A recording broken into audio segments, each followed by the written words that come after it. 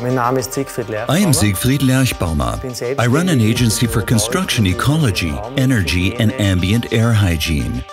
Today we measure the respirable dust pollution during cleaning processes using different technologies. First, we had to create comparable conditions by dispersing equal amounts of dust on the floor.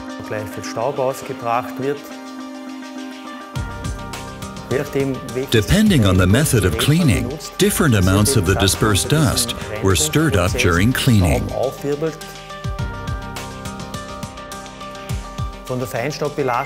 Test results showed that respirable dust pollution varied highly and was highest when using a broom or a mop.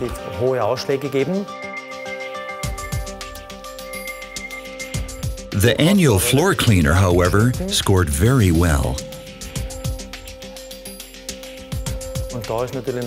Also, in comparison to other ways of cleaning and concerning the ability to hold back dust, the ENJO floor cleaner shows great potential, especially when used regularly.